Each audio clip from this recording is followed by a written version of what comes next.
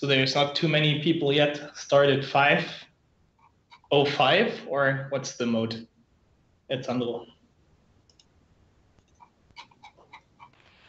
Sorry, can you repeat?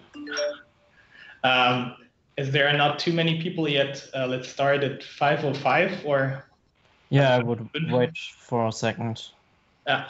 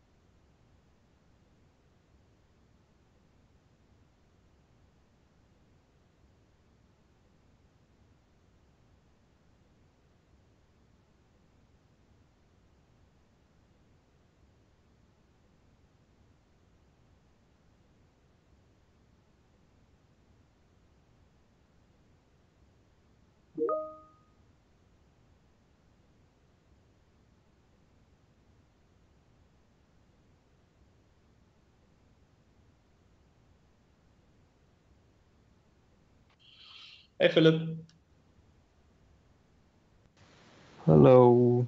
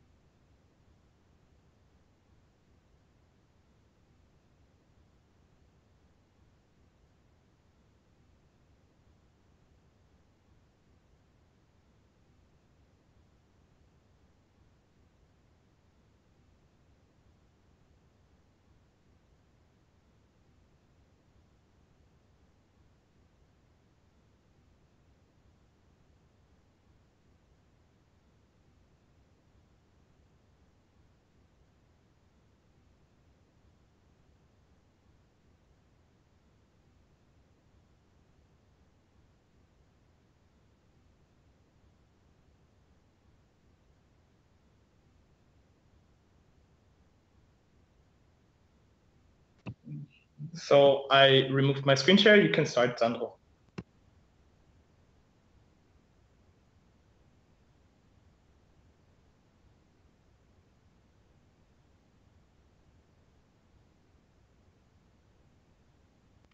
Okay, hopefully you can see my screen now. If not, just tell me. Yeah, welcome everyone to our second round of the Lectures at Home event series from the Microsoft Campus community. My name is Sandro. I'm lead of the Baden-Württemberg area and host of this event today. And I'm happy to introduce Dominic to you. He had several events together with us in the past, and I'm happy to have him here again. Dominic is head of DevOps at Motius, and I guess he will tell something more about him as soon as he started.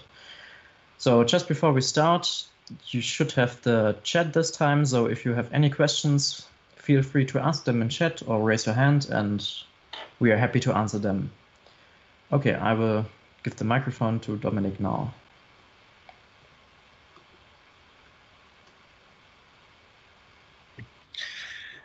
Thank you, Sandro, for the introduction. So then let's start. So just two brief sentences about where we're coming from. So we're both, like Lucas and me, are working for Motius. So we are an R&D company. We are working on the newest technology. And in this case, I mean, Kubernetes is not the newest technology, but it's still quite new, I'd say. So we help, so as a DevOps team, we help all our teams in all of those different fields of expertise to deploy all their backend services. And that's where me and Lucas come in. So I'm basically head of DevOps, as you already said. So I'll evaluate technologies if we want to use them or if they're appropriate for our use cases. And then Lucas is helping me and can say 2 sentences about himself again. He wants to. Yeah, so as you might know me, I presented the introduction to Kubernetes, and I helped Dominic with the DevOps team and most of the teams here at Motius to develop their products. So now we've done all the introduction, and let's come to our agenda. What will we do today? So it's focused around, so the talk's called like Dockerfile to Kubernetes. So we're going to do a short introduction, just a recap about like Docker and Docker Compose and all of those essentials we will need later. Then we're going to have a look at Kompose. Then I also hope to squeeze in Kustomize. And then in the end, we're just going to do a super brief Helm because I guess going in there will be too much for today. And then I'm going to do a summary together with you and a Q&A in the end. Okay, so let's start with a round of introduction slides. This is also the time when you can follow this QR code. This leads to GitHub, where we have open sourced one of our internal blueprints for a Django application that we're going to show you and deploy to Kubernetes today. So follow this link and download the repository if you want to follow on. This will contain all the manifests that we will have a look at later. You can also do this after the talk if you want to. So short introductions about Dockerfile and Docker Compose. Then afterwards, structure of the app real quick, and then how you actually do it locally. And then from there on out, we're going to head to deploying it into Kubernetes. So this is the Docker file, or I'm not sure, it should be the recent Docker file in there. So this is how it will look like. This is a multi-stage build, as you can see. So we have 2 stages. One stage builds kind of like the binaries, so to speak, and the other takes those binaries in. And then we have the different statements that you can see, just if you're curious. So we have the froms, the work dirs, where we change to a directory, then the run commands, where we execute things. For example, let's say we want to do the pip wheel, for example, where we do pip install or pip wheels. And then down there, we do a pip install, for example. Then we have the copy and adds, where we take external files and put them inside of the container. And then as well, we have the user directive and the expose directive.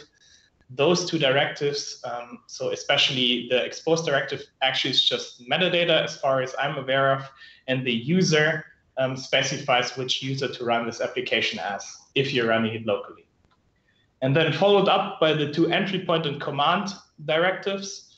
Those two is basically, if you have entry point and command executed, it will like concatenate those two commands. So it will be entry point plus command. If you only have, for example, the entry point or command, it will, of course, also concatenate. If you only want to specify one, usually you do the command. Good. So short recap about a Docker file. Hope everybody is kind of familiar with it already. That's why I went over it really quickly. Good.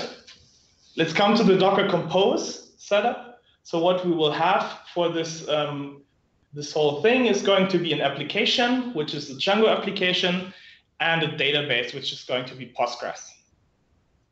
So we'll have two services. That's what they're called in Docker Compose.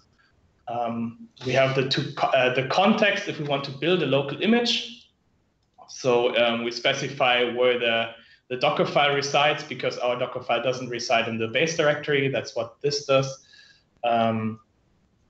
And we're going to give it a name. This will come in handy later if we want to deploy it actually to Kubernetes. Exactly. Good. And then we will have the ports. Basically, this is also useful later on, because the ports tells you which service is exposed. Like, for example, the app here has ports, and then 8,000 to 8,000, which means 8,000 of outside, like on your local machine, will map to 8,000 of inside of your container. Those port definitions will then later be evaluated. Okay. Then short, really brief about the application, which is not too important for you. Like to understand it completely, but if you want to later on like extend it, this will come in handy. So we have basically the apps folder, locale, template, and tests. This comes from Django, from our sample application, which basically just is, it offers users and login and Swagger. So this is what it offers. This files you can find there. We will just take them and package them into the container. Then we have containers, where we usually do, if one application has a subset of multiple different containers that needs to be built, we'll stack them here. So for example, we have an app, if we want to have, I don't know, a custom Redis or something like that, we would like add different subdirectories here. Helm file D actually is not in, like I removed it from the one on GitHub. But this is if you want to have Helm file in the base directory. We use that for our GitLab CI, but we'll today have a look at different options. So that's why I grouped this into a folder called K8F. And in there, you will find all the different modules for Helm, Kustomize, Kompose, and also Helm file folder. So logically grouped there. And then we have this manage compose pie, which is a wrapper that Philip wrote to actually easier use the Django application, which is running inside of the Docker Compose. Okay. And this is where we'll quickly jump into the console. I'll just need to find one. There it is.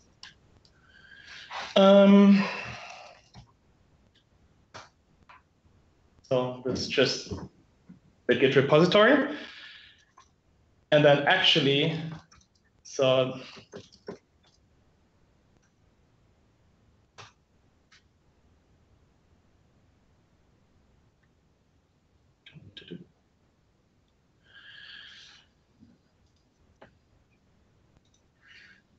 this should hopefully work. Let's say I tested everything else, but not the local deployment.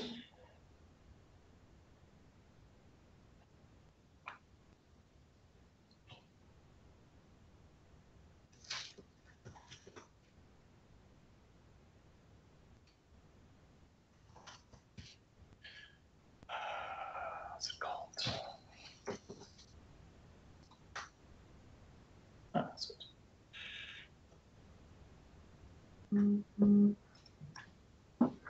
And then there we have our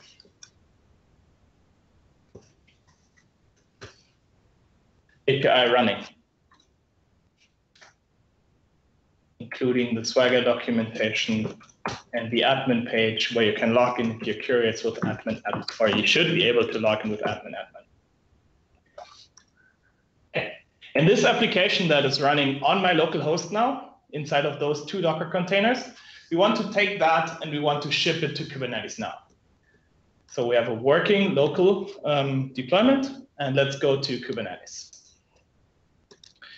So as I already told you, there's different ways to do it. The first one we're going to have a look at is Kompose, because Kompose basically takes a Docker Compose file and converts this definition into the manifest that you've seen from Lucas last time. So it will map, and as they actually call themselves, they're a conversion tool for Docker Compose to container orchestrators such as Kubernetes or OpenShift. So just conversion if you have it already. Then it maps volumes to PVCs. You can specify that. So there's a lot of labels that you can use to specify. The default will be a PVC. So I highlighted what the default is. Then if you do expose and ports, those will be mapped to services so that you can actually reach them. Services themselves, because like the definition is different. Like a service is, like we had the services app and database in the Docker Compose, but a service and SVC on Kubernetes is something different. So don't get confused here. So the service will be mapped into a deployment. So we will have in the end 2 deployments for both the database as well as the application. And then service type will be cluster IP. So that you can reach it internally. Like Lucas already told you, node port, for example, would be that you can reach it externally just using the IP address of the node concatenated with this randomly assigned node port. Okay. You can configure those using labels. So you can change everything that has, like, for example, volumes, you can change that. You can also change the volume size, because like the Docker Compose locally doesn't have a definition of how big is actually the volume is, and you need that for Kubernetes to like actually use it, unless you use a host path or an mtdir. And then you also can specify if it's a deployment replica set or a daemon replica controller or a daemon set. And also if you want to do an ingress. We'll do that later when I've showed you what it doesn't do or what problems I faced. So all the nice things, you would think it's all super good. It all, like, usually you already have a Docker Compose, so why not use it?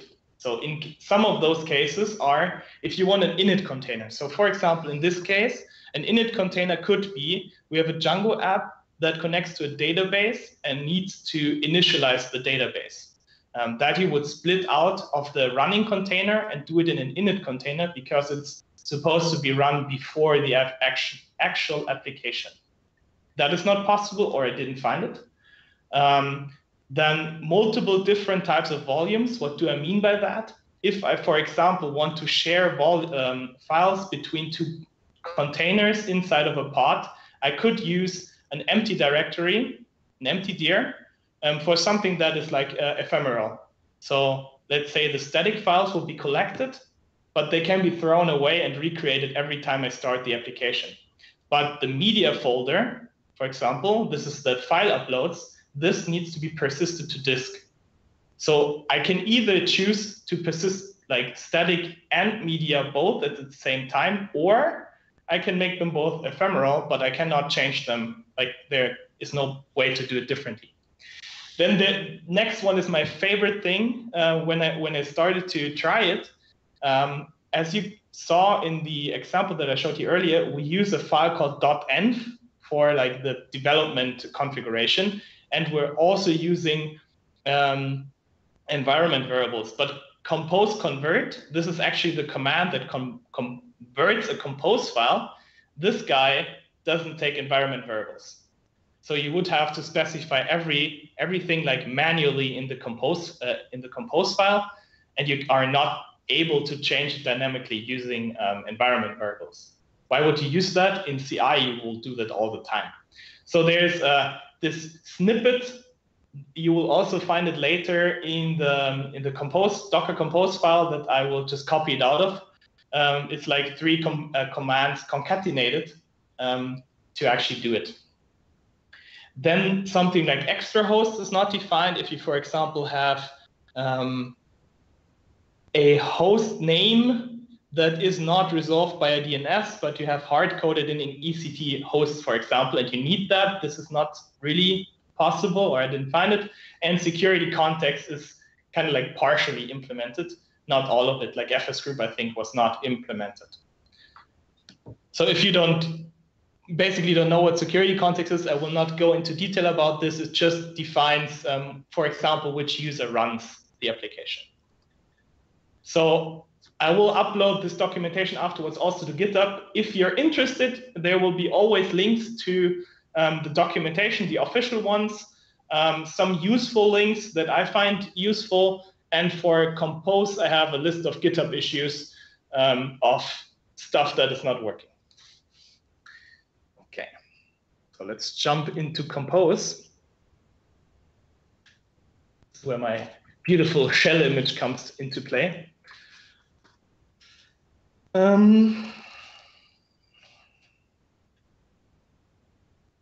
Go. Okay, so we have Minikube. So Minikube is running as you've seen it here. So we have Minikube running. If you don't have Minikube running, it should be up. And we will start with, just start an editor in here real quick. And we will start with Kompose. So I have this Kompose file, and this is the amazing string that I was talking about, this concatenation of 3 commands. And there's this end file that needs to, like, okay, I can actually show you what happens if you don't do it. So.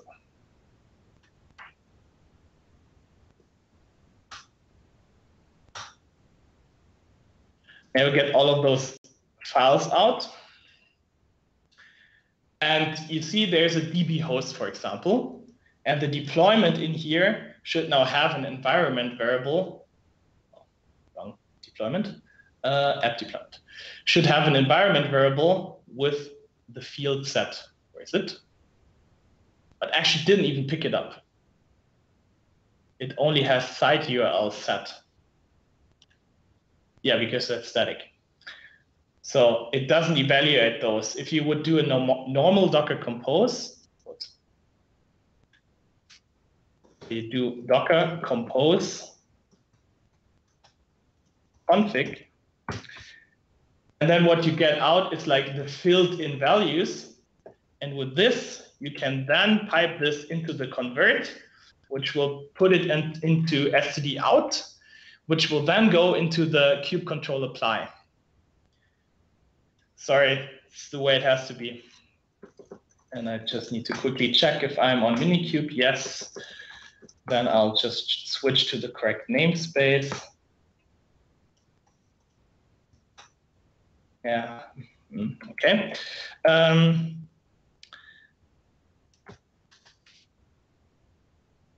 then we will do compose config this And as I told you, I tested before, so everything was there.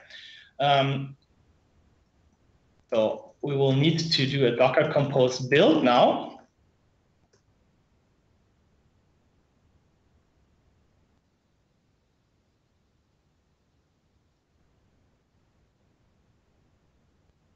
So as I've referenced it over here, we're using an image on localhost 5000. This is the built-in Docker registry in Minikube. So if you go here,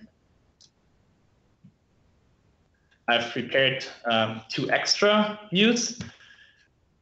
So this port forwards me, this is also documented, this port forwards me the registry, which is inside of the Minikube to localhost 5000, so that I can do Docker Compose push to not get my image in. Wow, sorry.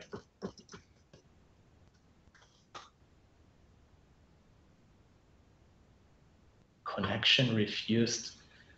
Good thing that I've tested it before.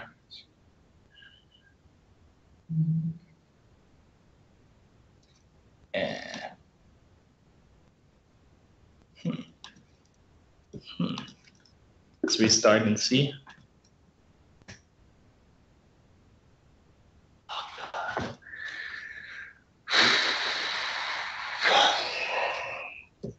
Okay. Sure.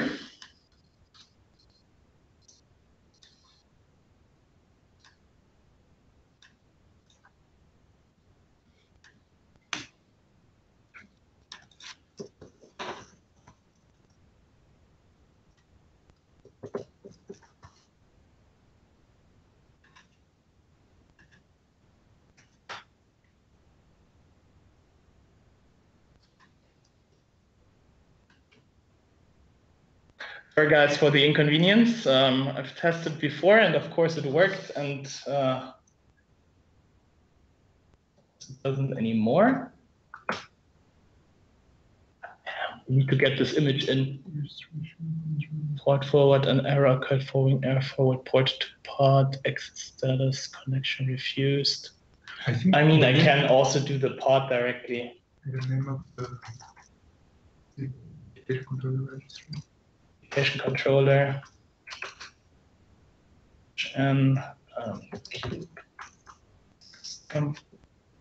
it's called registry, yeah. So I'm doing. I mean, this command worked before, but I can also directly do to the pod. So let's try that. If that works better.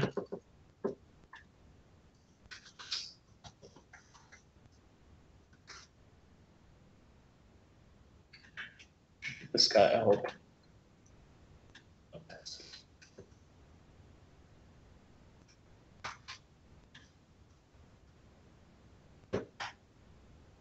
Yeah, there we go. Yeah. Sorry, the other one worked before. I will investigate why it doesn't work, and I will put this into the README as well. So we needed to get this image in because otherwise it will not work, because it's referenced in there. Okay, so let's go to the magical 3 pieces of doom.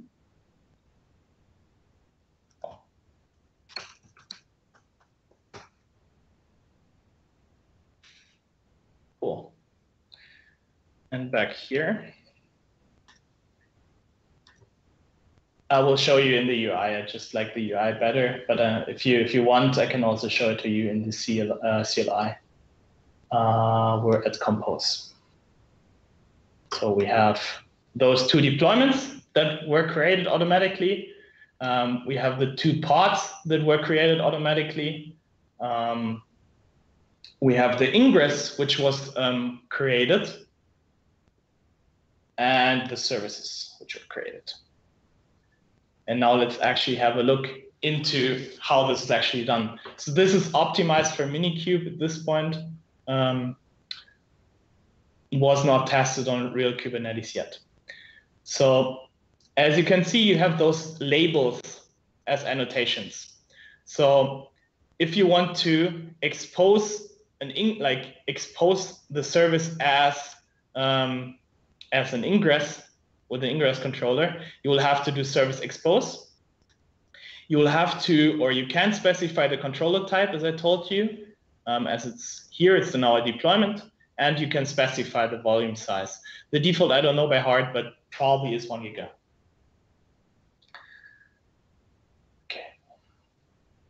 And so that I'm not,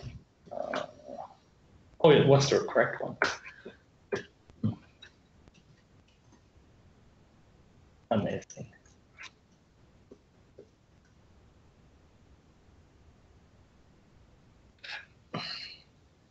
Actually, if you go here, I have a special command for that prepared. Because what you will do, or what you will need, is, as this is obviously not a domain that exists, you will have to specify it in your hosts file. And I've prepared the script that appends it. So to run this, and as I'm using fish, I need to remove this. I can go here, and now it works. So we can go again to API/docs. And we can go to, I don't know, here. And we can log in with admin.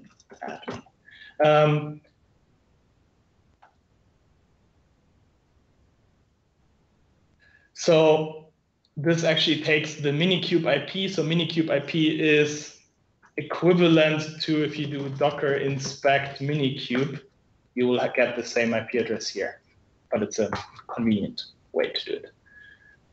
Good. So we've deployed it. And it was pretty straightforward, right? So besides the fact that some stuff is not implemented, that's pretty neat. So let's come back to our slides and go to the next available tool. That is called Kustomize. So what is Kustomize? It's definitely a tool without an icon. It introduces a template-free way to customizing application configuration that simplifies the use of the shelf applications. Okay, what's that supposed to mean? So this means basically, if you already have an existing Kubernetes manifest, or if you're using a Helm chart, and you want to modify just a tiny bit of it, you can do that pretty easily and template-free. You will see why template-free is a bonus if we're going into Helm. This also means that you can manage multiple environments. So I will show you how I've done it, which is basically I used Kompose to create the manifests. Then I've transferred them over and modified them a bit, and then created overlays, because that's the way they handle multiple environments. It's basically you have so-called a base and you have an overlay. The base is, for example, an off-the-shelf Helm chart or an already existing Kubernetes manifest. And the overlay would be, for example, I change out the image, or I change out the command, or I change the ingress. So like, let's say I change it from motius.de to test.motius.de or something like that. So that's the way it's supposed to be used. And it's very transparent. You will see that this patching structure is like, it's template free. You can just read it without breaking your mind. And there's a documentation and sources. And let's have a look at the template free approach using Kustomize. And after that, we're going to do a short break.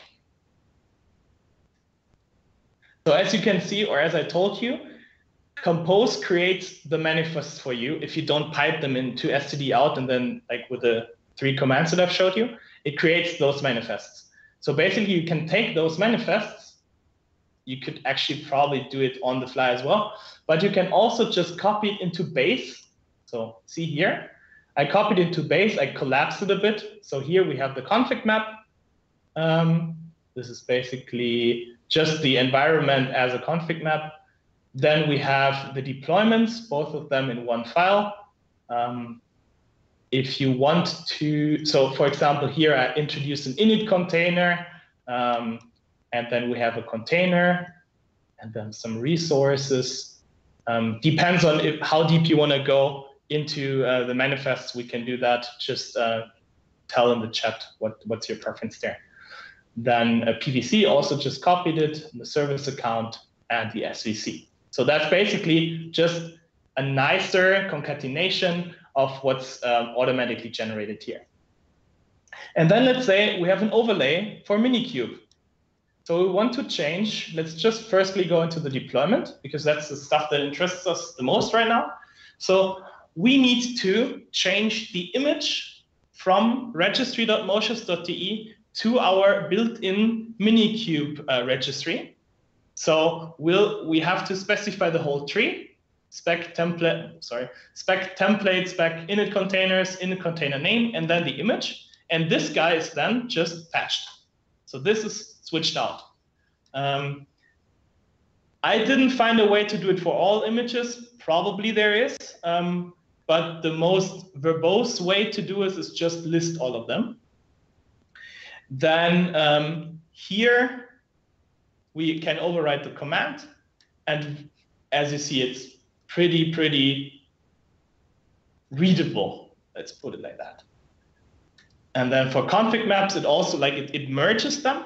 So if you have this config map, it changes the Django settings module, which is defined here. It changes it from staging to def, and it sets the site URL, Django Kustomize minikube.local. And for ingress, we have the same thing. This is actually the reason for ingress is why I didn't merge it, because I didn't find how to do it. Because if you see here, this basically is the whole thing. The only thing that I could do in the base would be those two path thingies, but the rest I would have to do manually anyways. So I said, let's just get the ingress into the overlay. You can also not patch, but add new fields. And this is all defined in those customization YAMLs. This customization YAMLs includes here in the base, it just includes all the resources that you have. You will need to list all of them here. If you don't list it, it will not deploy it. And in the overlay, where it gets more interesting, you define a base. This is what it takes as base. And then you define a merge strategy, patches strategic merge. You can select some. And then it takes the deploy YAML, here, this guy, it merges this accordingly with the other deploy YAML. Actually, not it doesn't merge the two YAMLs, they could be called differently, but it merges the paths that are defined. Same for the config map. And then you can add new resources here as well, as you can see here with the ingress. Something very neat as well is, as you see, I have not a secret defined here, but I definitely need a secret. This, of course, is, as you can see, also only for development purposes, but it generates you a secret for the Django example database as a password, with a password set. So that it's more similar to the production. And then if you go to production, you'll just bitnami debug in the database. You set it to wrong. You change the site URL. In the deployment, in the deployment, you can also introduce a so-called Nginx sidecar. So you can also add more containers. You can specify an external value. That's what I've done here. So that's because I didn't find it here, there's also no way that I found that you can use environment variables to pipe in a secret. So you would recreate the key first. So this Django example database production secret you would have to create first, otherwise this will not deploy. and then changing the command. Okay, and adding image all secret. And it looks the same. As you can see, I've changed the name and the version. Oh, wow. Sure. And yeah, I've added another service for the sidecar. So it's very transparent. You can read it. It's not a hustle. It is similar to if you've worked with the manifests. It's just imagine it as like splitting out two manifests, and then they will be merged back together. Very transparent, very template free. I'm stressing template free because you'll see templating soon. Good. And then so that you cannot say that it doesn't work.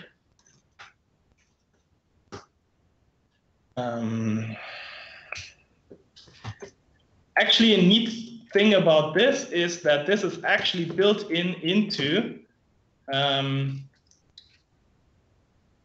into kube control itself. So the Kompose movement was picked up by Kubernetes, and they included the ability to use those overlays into kube control apply. You can do kube control apply -f, which means a file, like a blank YAML, but you can also do kube control apply -k, which stands for compose, and then you can use compose. By the way, I will need to delete it first.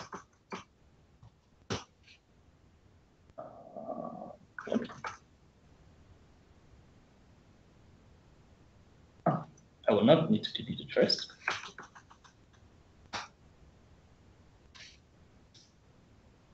Okay, a little bit in the command line.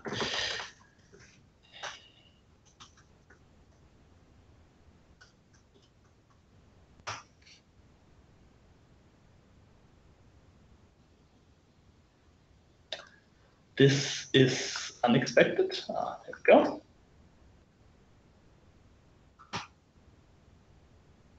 So here you can see we have those two init containers now being run and executed. The collect static, that's a Django specific one that just collects static files, and the init database, which initializes database. Now the application and the database is running, and we can go to Django Kustomize. Oh, this is not good.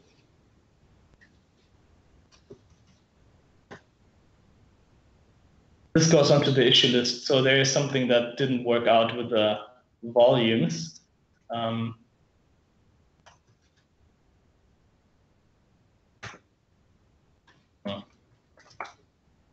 I'll fix that. But as you can see, the application is deployed. You can reach it. And the only thing that's missing right now is the static file is not being served correctly. Good. Now let's do a short break, about 5 minutes, and then we're going to continue with not template-free version of this.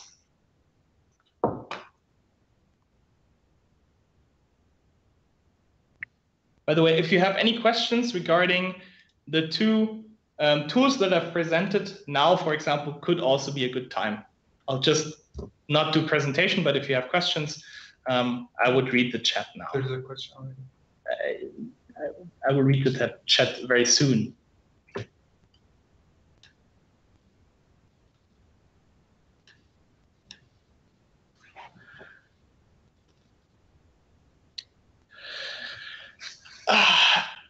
So that's a good question. I think you can read it loud. Oh, yeah, true. So the question is, would I actually suggest hosting a database in Kubernetes in production? Definitely not the way that I've done it here. So definitely not in a way that is just a single pod or a single deployment. There is a thing called operators, which is newer. So there is, for example, one from Zalando we're currently evaluating and testing. that enables like replication of the database, because one of the things that in Kubernetes always can happen is you will just like a node will just die, and then if that's where your database was, that's bad.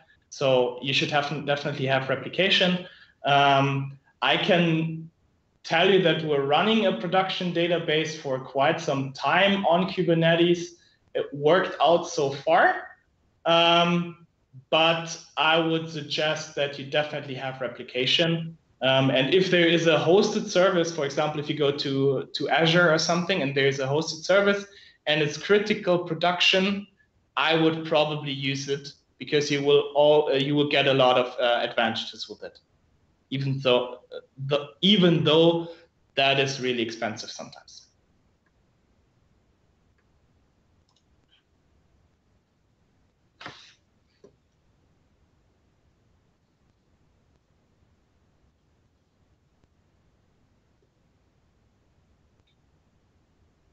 Does that answer your question?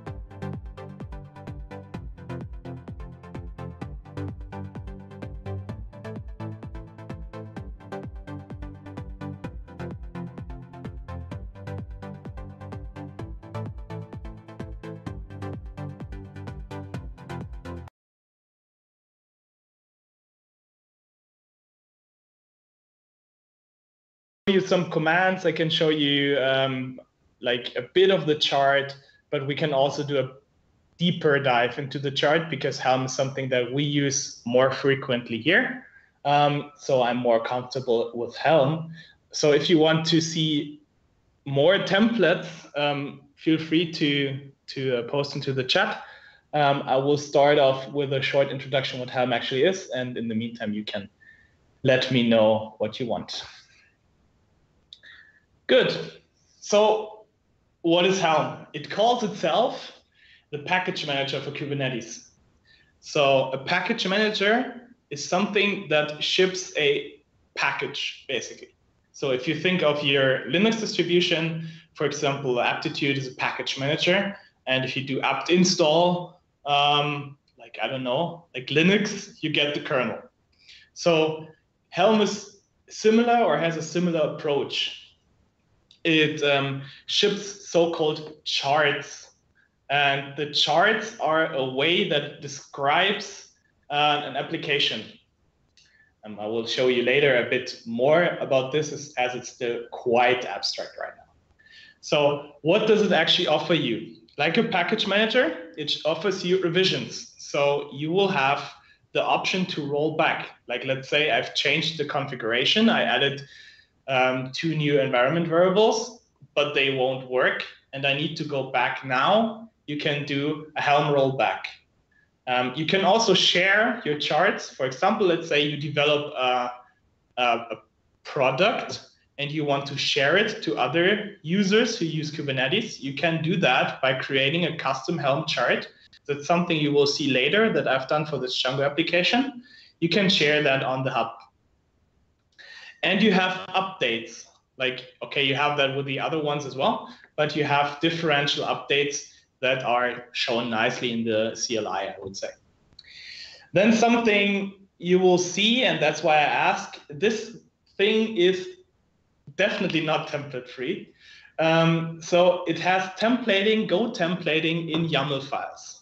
So you will see a weird mixture of curly braces and dots and value dot whatever, which sometimes is a bit confusing because it supports all of the, like a lot of those template operations such as loops or accessing some maps and stuff like that. So you can do weird stuff. You can also do requirements and dependencies. As you've seen before, our application actually needs a Postgres database, which is a requirement / a dependency. Kubernetes, Helm, or better the Helm hub, or better Bitnami, actually has a chart for that you can use to deploy Postgres as like equivalent to apt install, like Helm install Bitnami / PostgreSQL. So that's neat and nice. Documentation you will find here. And in my opinion, it's the best approach to just dive into this. So I'll show you how this actually looks like if you are far, far, far from template free.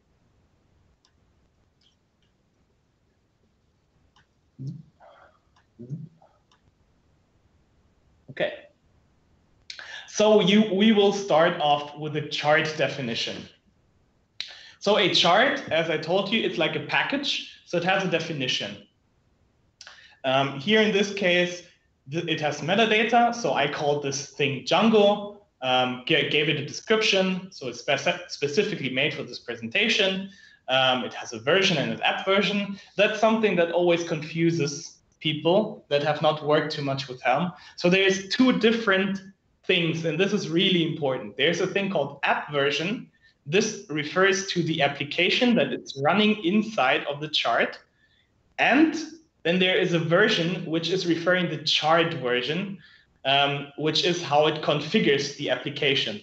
So for example, if you have a Postgres chart, this could have version, in this case, version 8.10.4, right? But this would refer to, I don't know by heart, this would refer to, I think, Postgres app version 11.8 or something. So those two versions, you will have to have a look at. There is a neat way to do that I'm going to show you now at cut.helm.sh.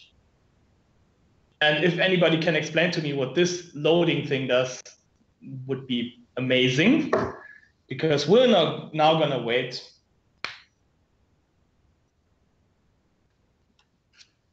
So we do bit Postgres. Does it work like this? Postgres doesn't work like this. We're just going to do Postgres. Okay. There we go.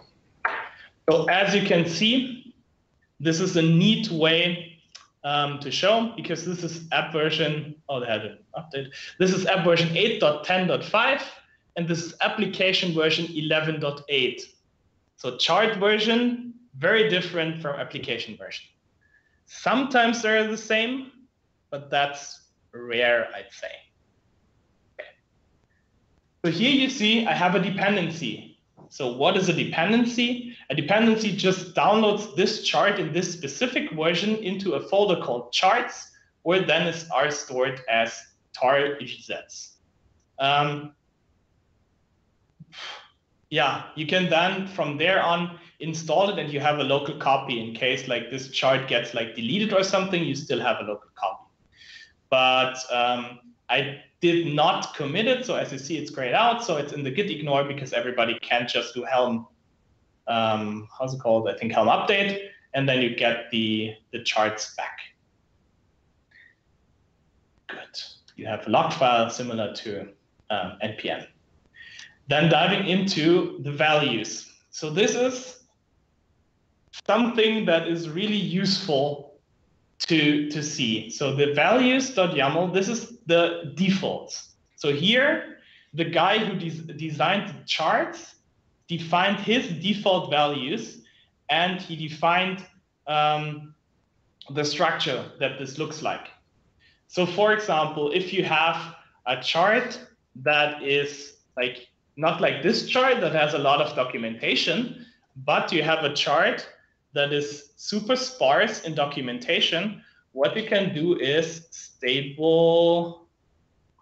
For example, if we go to the state, like this is the repository where you can find the stable charts from, yeah, the stable charts from Google. You will also see a values YAML, and then you can look up things here. They're annotated. There's examples in there. So if you're a bit clueless of what to do and you have a Helm chart and you want to deploy it, always have also a look into the values.yaml. So this is where you define, for example, in my case, I defined an image with a registry and image, tag, and so forth. And those values will then be referenced in the chart itself. So see, there's a lot of values here. And something that I did not mention yet, you can create yourself a starting boilerplate chart with Helm Create. So as you see, I mirrored basically, so they're named the same, so it's easier to follow. So the config map here is mirrored. And as you can see,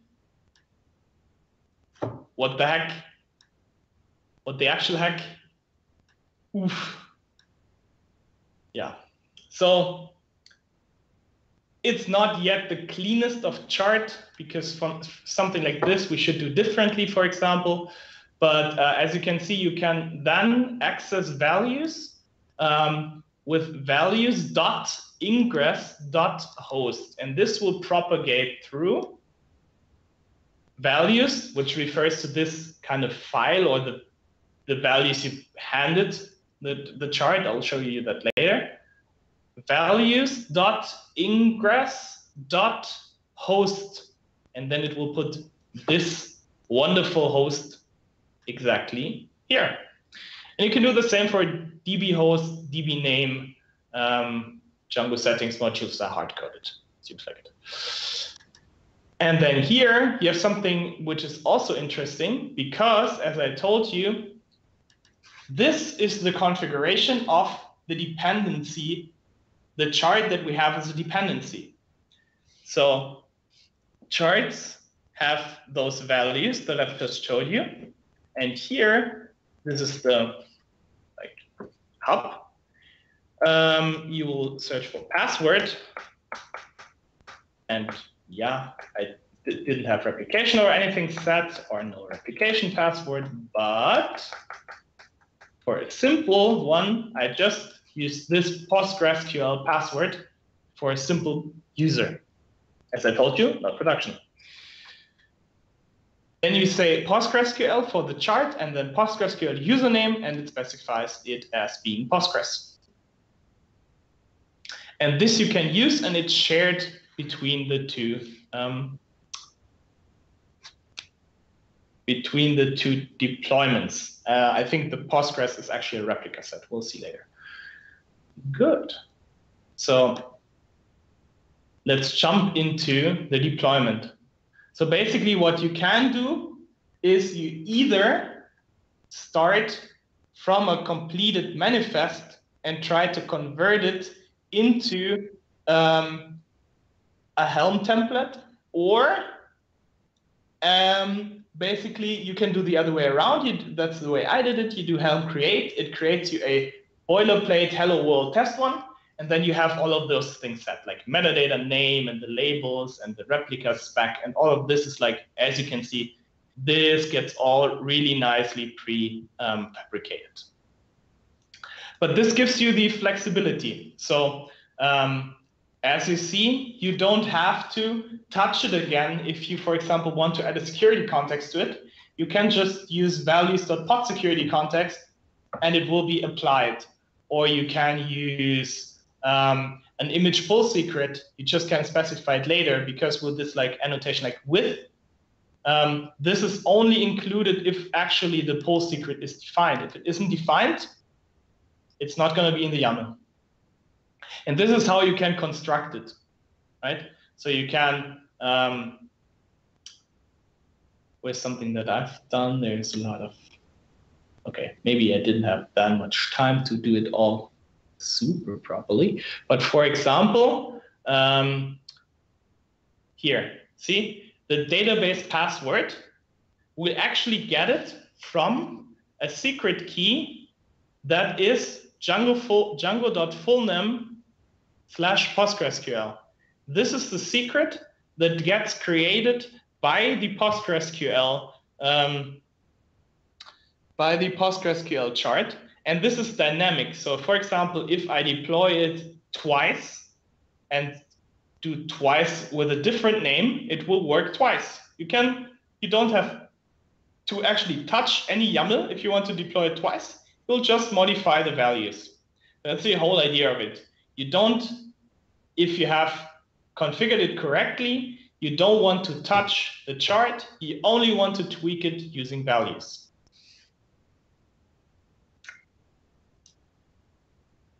And that boils it down to how do you actually run it? And now, to be honest, there's two ways of doing it. There is the straightforward approach, which is an approach that I've not taken too often, to be honest. So you can do, and I will probably not be able to do it on the fly. You can do Helm install and then dash namespace, dash n, and then whatever. And then you will have to do this dash dash set, and then you will set all of the values. Like, I want to change the ingress, I can set it from command line. I want to change, I don't know, the size of the PV, I could do it from command line. But what we use is a wrapper around that just allows us to wrap this YAML in even more YAML, which is called Helm file, which also has one of the features that I didn't find in Helm yet, which is actually the support for environment variables in the values. So you cannot use here, this has to be hard code. If you want to use an environment variable, you can only do this from the command line, and this gets tedious. So what we do here is basically we have this Motius chart, however we want to call it, that is a very generic chart that allows you to deploy applications by being able to set like basically everything in this format. Like you can set containers, you can set ingresses, you can enable, for example, if you want SSL, you can just enable that. And this is all then just done using this Helm file where you don't have to touch any Golang templating. So for all developers here from Motius who are in the call, if you're complaining about Helm file, feel free to help us write Go templating. Yeah. Then what does it do? So as you can see, we do here basically this values. This is just a set command, and it sets image.registry to localhost 5000 and the image to Django API. So this will in itself then, if we go to deploy and to the image, it will take the registry, in this case localhost 5000, then Django API and image tag. And image tag is not set. What does it do? Yes, it goes back to the defaults and uses latest. So you can puzzle yourself around it, but as you see, it's harder to do than it was with Kustomize because it's not as like specific. So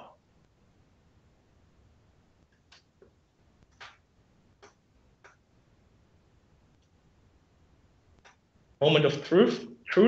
Does it still? Let's first see if I cleaned out. Nope.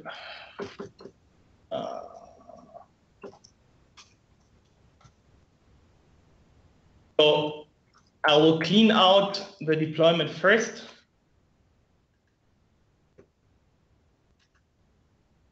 To show you that it actually works and I didn't tweak anything manually. And there we go, it's gone.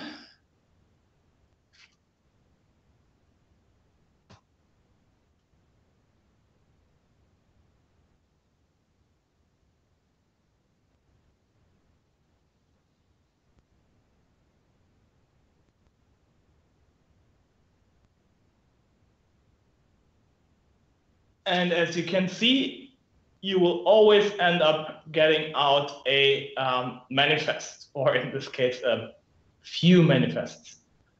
So all of those, for example, see those labels are automatically generated. You can filter that by them. The images are automatically adapted. password is set, config map set.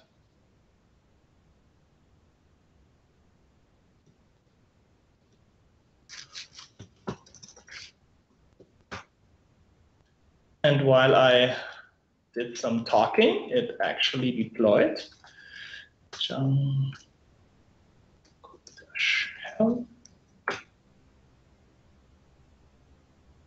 And this time it has static.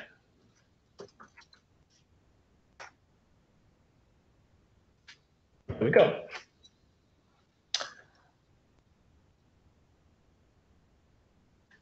Also works here. Just showing you, it is, oh, misclick.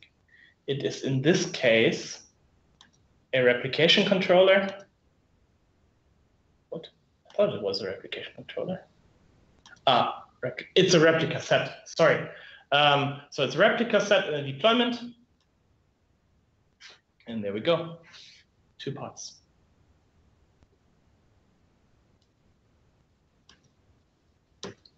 Good. Yeah.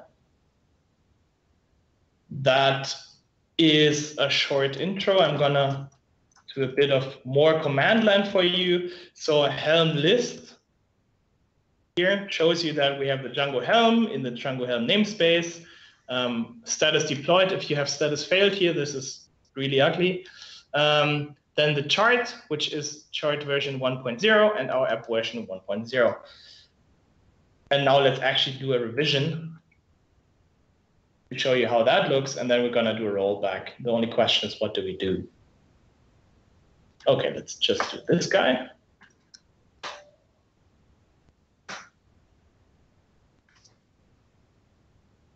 Oh, the also nice feature about Helm file is you would usually do Helm install first, and then you will do Helm upgrade after.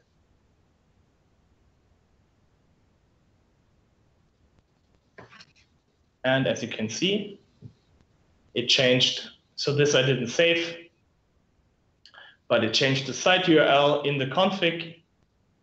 It changed it in the ingress, and it is deployed, and it is revision 2.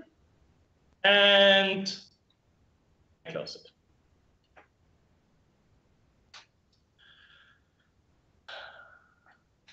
Bottom cache, and it's not there anymore. So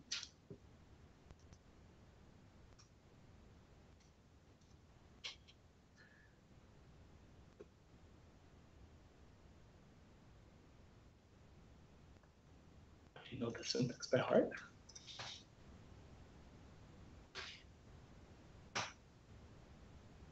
You get a new revision.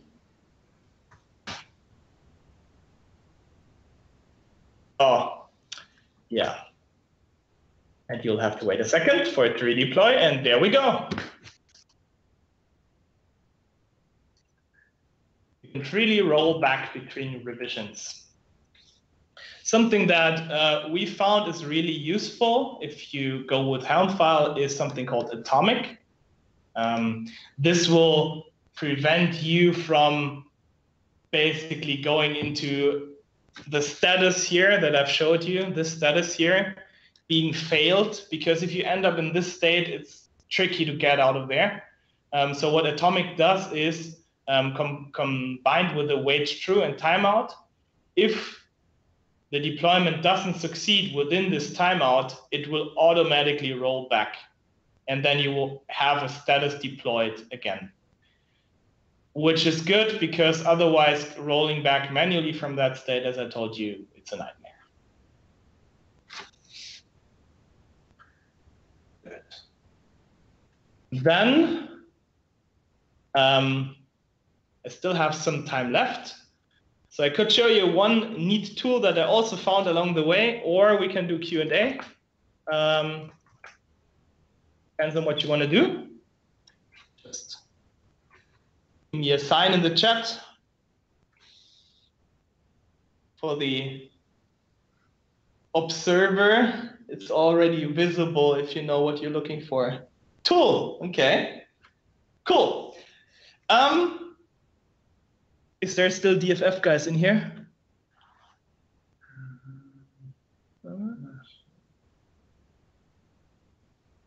Doesn't look like it. Okay, good. Okay, good. So this tool, I think it's super neat. It's called Scaffold. It allows you to develop on Kubernetes. So I'll show you the definition of it. Scaffold. I don't have slides for it. So it is basically it is a tool that allows you to build a Docker container locally. Then you watch for changes. And then if you do a local change, it will rebuild the image, it will re-push it, and then it will restart the container automatically. So this allows you to have, if you have a more complex setup in Kubernetes, like don't use your local resources, but deploy it to Kubernetes, but access it locally. So it's a combination of watching your file system, recreating the kube control basically, and kube control port forward, the stuff that you've seen for the registry. So that's what it does. And it takes, luckily, it takes, I think, manifests, and it also takes Kustomize, and it also takes Helm. But the time I've done it was with Kustomize. So let's just use Kustomize. And we'll need to do this. It's big caps in their documentation. You will have to do scaffold --port -forward. Otherwise, it will not do port forward. I tried it with specifically mentioning port forward in here. Doesn't work. You will have to do it. Otherwise, in my opinion, it's pretty useless, but who am I to judge? Oh, what?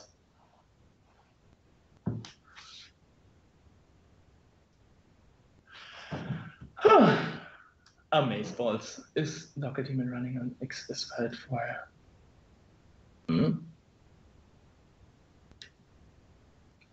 Interesting.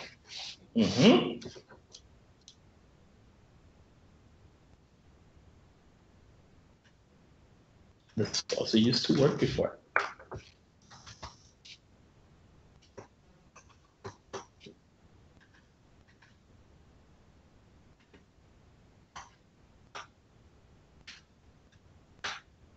Probably not help.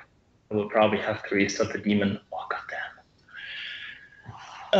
Minikube stop, or can I just restart? You can stop.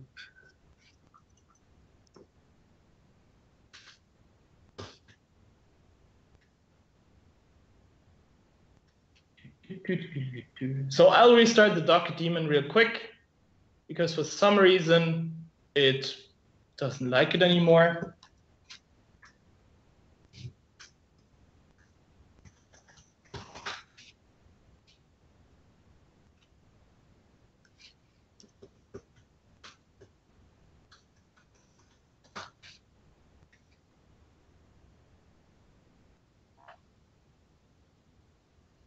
Oh, by the way, I had to install a specific package for all this, for this madness. So if you see it now and you don't have it, you need a package if you are an Arch.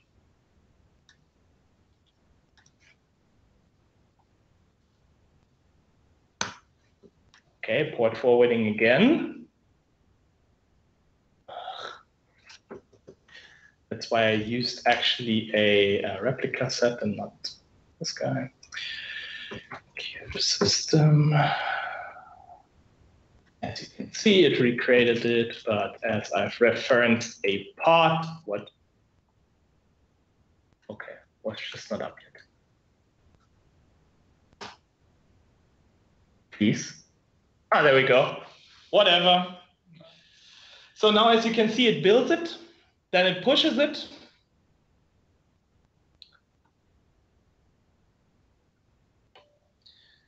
The question is, what do I change now to? It creates the services there. It waits for the replicas to be up. Oh, one thing that I couldn't change, you would actually need to define a specific overlay for your development, because you cannot really change the namespace in there. So you would need to create an overlay for yourself or a developer. It attaches to the output, as you can see. And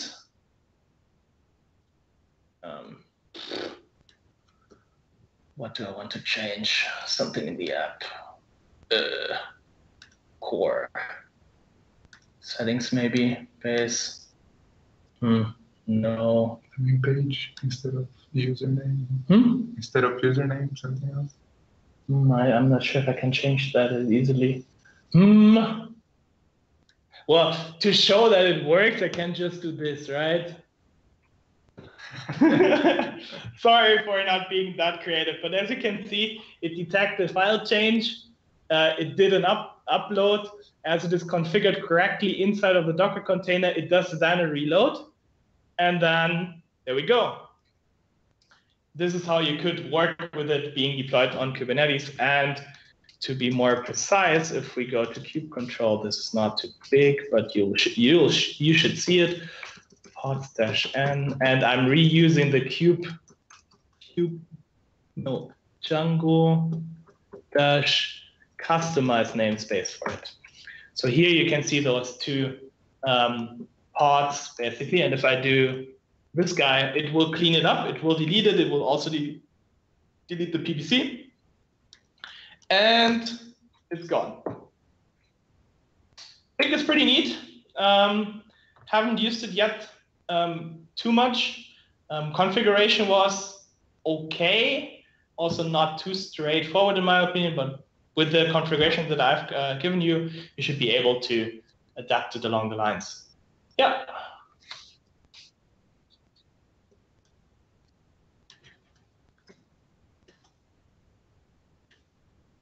Okay. Then that is my last tool that I have up my sleeve. Now I'm basically done with my presentation.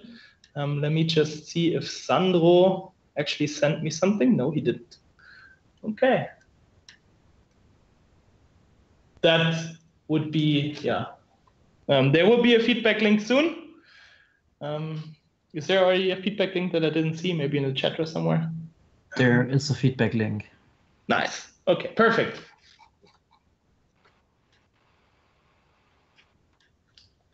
Okay. So if you're open for a Q&A. I'm open for questions. I will just prepare the feedback link QR code as from last time, and then embed it and then show it on the screen.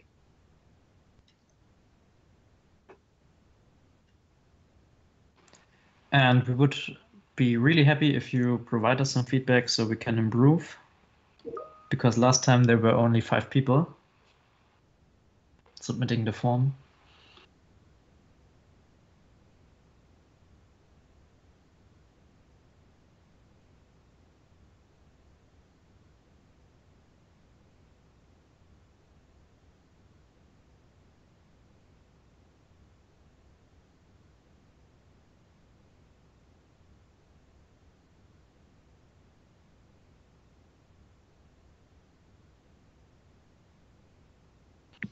Cool. Then I'll just open up the chat real quick.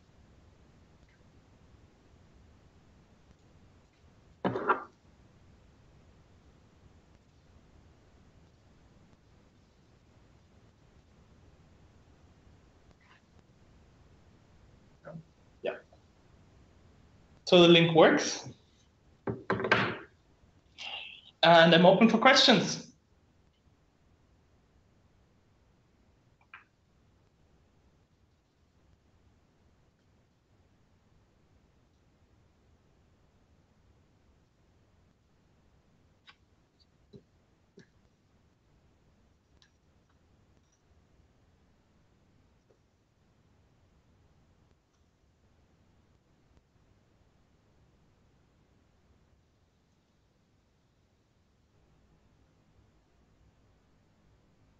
Can post in the chat.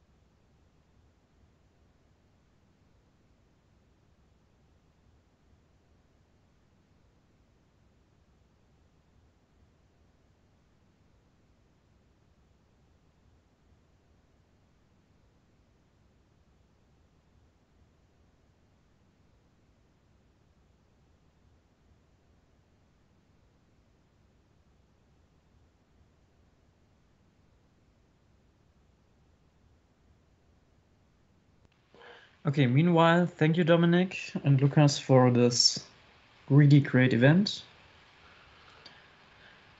And the next lecture will be, let me take a look, on June 18th, because next week is holiday in Germany. And next time we get an introduction to serverless from Maxime Rollien, who is Microsoft Cloud Developer Advocate.